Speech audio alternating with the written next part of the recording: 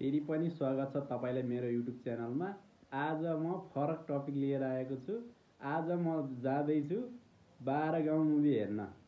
Movie हेरिसकेपछि म यहाँहरूलाई review दिनेछु कस्तो छ। एकदम अहिले बजारमा एकदम हल्ला हल्ला जोर मचाइरहेछ 12 गाउँ मुभीले। म पनि मुभी हेर्ने मान्छे, एक्सन मुभी झन्, त्यही भएर आज म हेर्न जाँदैछु। अन्तिमसम्म हेर्नु होला। A few moments later. हामी पुगिसकेका छु रञ्जना कम्प्लेक्स न्यू रोडको हलमा 12 गाउँ हेर्न। के छ 12 गाउँ भाइ?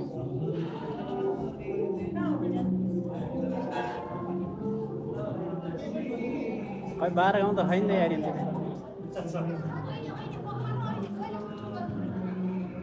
12 गाउँ त देख्दैन त म त। यहाँ नि छक्का बन्छ क्या।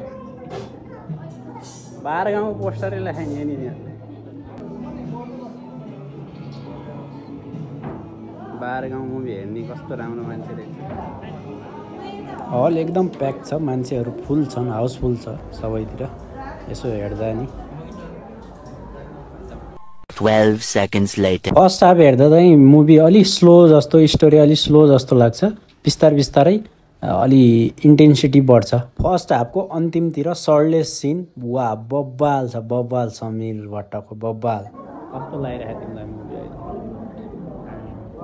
फर्स्ट पार्ट चाहिँ त्यस्तो इन्ट्रेस्टिङ, त्यही हो ब्याकग्राउन्ड म्युजिक र समीर भट्टको अलिअलि, अरू के राम्रो लाग्यो? बेजद्वारा भन। फर्स्ट हाफ कति हो? 6.5 hours later. फाइनली म चाहिँ 12 गाउँ मुभी हेरेर फर्किसकेको छु। मुभी एकदम राम्रो छ एज अ नेपाली प्रोडक्सनको हिसाबले। एक्सन र ब्याकग्राउन्ड म्युजिक चाहिँ बब्बाल छ, बब्बाल एकदम हाई लेभलको बलिउड साउथ मुभीहरू जस्तो छ भने। अब स्टोरी चाहिँ खासै मैले पनि त्यस्तो राम्रो चाहिँ लागेन। इफ तपाईँ विराज भट्टको फ्यान, एक्सनको फ्यान हो भने चाहिँ डेफिनेटली हेर्नु होला। साथसाथै अब कमै भयो नि समीर भट्टको एकदम राम्रो एक्सन प्याक्ड इम्प्याक्टवाला एक्सन चाहिँ छ। एकदम दामी बबाल देखिन्छ। हलमा रन्जेल बेला बेला बिचमा समीरको रोल अथवा समीरको पार्टको चाहिँ एकदम इन्जोयबल छ। साथसाथै बेला बेलामा विराज भट्ट पनि, अब if you are die hard fan for Viraj Bhatt, definitely watch this movie.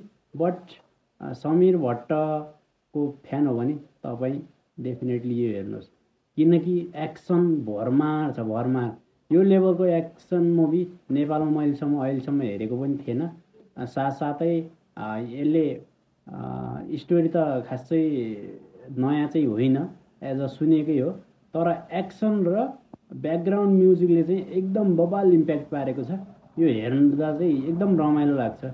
घरमा मोबाइलमा अथवा त्यसमा हेर्छु भन्नुभन्दा नि नजिकको हल छ भने कहीँ गएर एकचोटि राम्रोसँग यसलाई हेरेर इन्जोय गर्नु होला।